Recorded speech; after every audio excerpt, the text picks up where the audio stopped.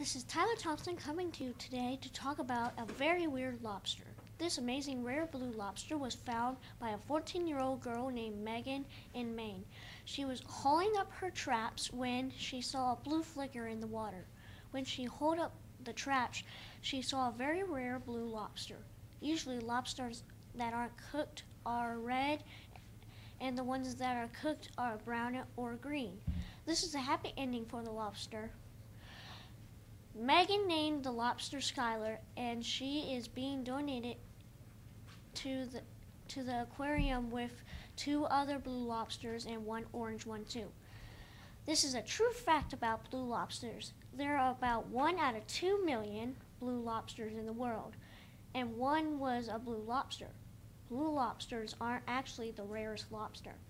Albino lobsters are the rarest type. There are 1 out of 10 million there are 1 out of 10 million albinos. But albinos have no color, so it's hard to see them, especially when it's a cloudy day.